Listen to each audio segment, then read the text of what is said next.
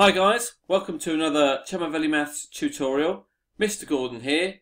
We're going to be looking at some of the new GCSE content that's been passed down from the A level. So if your grading system is from 9 to 1, then this is the stuff that you're going to have to know for your Maths GCSE. We're going to be looking at 3 things, and I'll cover each one in a separate video. They'll all be in a playlist, so make sure you watch all 3.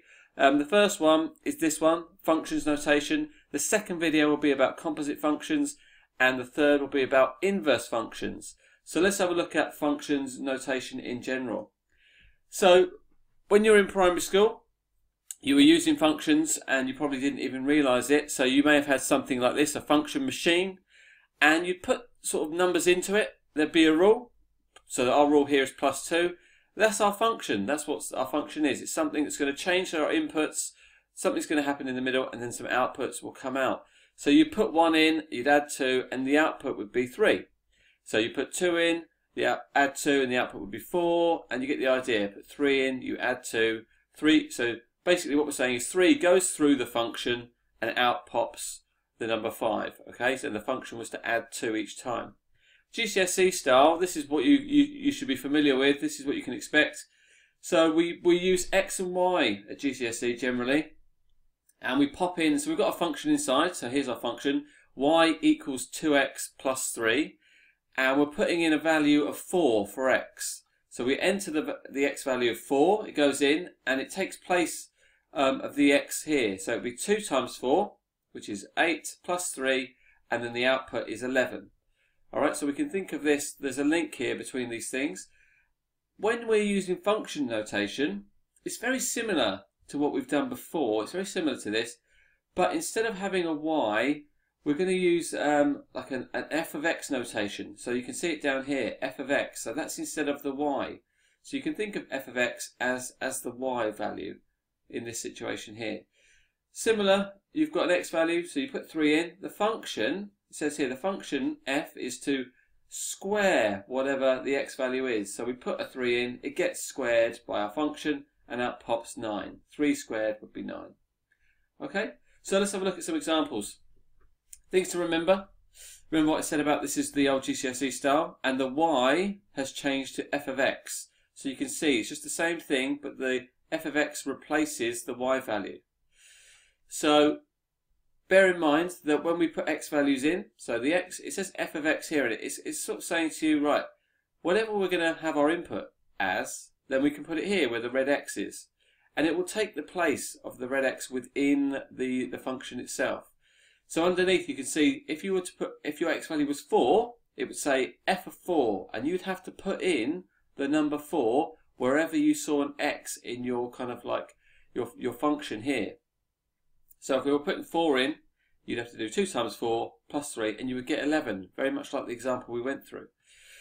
So let's go through a slightly more complicated example. You've got a function up here, and we've got two x's in our function. We've got 1 here, and we've got 1 there. So bear that in mind, there are 2 x's in the function. Question A is asking us to work out what would be the output of the function if we were to put 3 in instead of the x. You see how the x here has changed to a 3, which means we've got to change all the x's to 3's.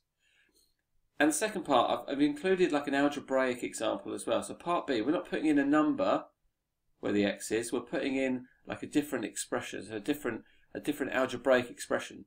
So instead of replacing the x with a number like in part A, we're replacing the x with some more algebra. So let's look at example A, and I've put it up here. So again, just to remind us what the function was, it was 3x squared plus 4x. And part A was saying, right, put 3 in place of the x and see what the value is. So you can see what I've done here. I've substituted in the 3 wherever I see an x. So instead of here it's 3x squared, so I put 3 times 3 squared plus 4x, so I put plus 4 times 3. And I put them in brackets, and I would always recommend that you put them in brackets to show where you're putting in the values for x. And then it makes it a lot easier when you come to work it out. So that's why I try and work this out. If it was non-calculator, we'd have to do 3 squared, because remember bid math says you have to sort out the indices first. So 3 squared would be 9, times 3 gives us 27. So I can bring that value in here. That part there is 27 plus 4 times 3. Now 4 times 3 is going to give us 12.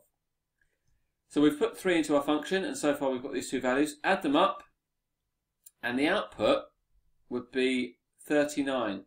So you could just write f of x equals 39, or similarly it would be almost like y equals 39 in the old style of functions that we use, but it would be f of x is 39. Second part, we're using some algebra here. So just in the same way, all you have to do is replace all the x's with whatever is in the function box here. So you can see x has changed to 2x. So wherever I see an x, I'm just going to put a 2x, and then we can work it out. So again, sort out the indice parts first. You've got to do 2x squared. Now people tend to make mistakes here and just put 2x squared, but remember it's everything in the bracket squared. So you've got to do 2x multiplied by 2x. So 2 times 2 is going to give me 4, and x times x is going to give me x squared. So we'd actually have 4x squared for that part here. So this, when you square this bracket, you get 4x. But then we've got to times it by 3. So what's 4x squared times by the 3 outside? Well, that's going to be 12x squared. So let's swap this out for a 12x squared. So the whole thing equals 12x squared. Let me just pop that there. The second part is 4 times 2x. Now 4 times 2 is 8, so that's going to be 8x. So we've got 12x squared plus 8x, and we can't simplify that any further. So that's where we'd stop with that question. That's the answer. F of x equals 12x squared plus 8x. With the first example, if it was on a calculator paper, let's just get up the calculator, and we're going to type this in exactly as we see it here, just to make sure that we can do this on a calculator. So you can just type in 3, pop your brackets in, put 3 in here, close the brackets, and squared, plus 4 times, pop your brackets in, and put a 3 in there. So you can see if you write it with brackets, you can enter it into the calculator in exactly the same way, and I really recommend using brackets when you do this, and press equals. So the answer we get is 39 if you were doing it on a calculator. You may have to put multiple values in and work out the outputs, so it's nice to have it in this form because you can just go back, and if you've got a couple of values to do, you can just go back in and edit it. So if we had to put 5 in instead, we wouldn't have to type out the whole thing again. We could just scroll back through using our calculator button and change our values just to check it.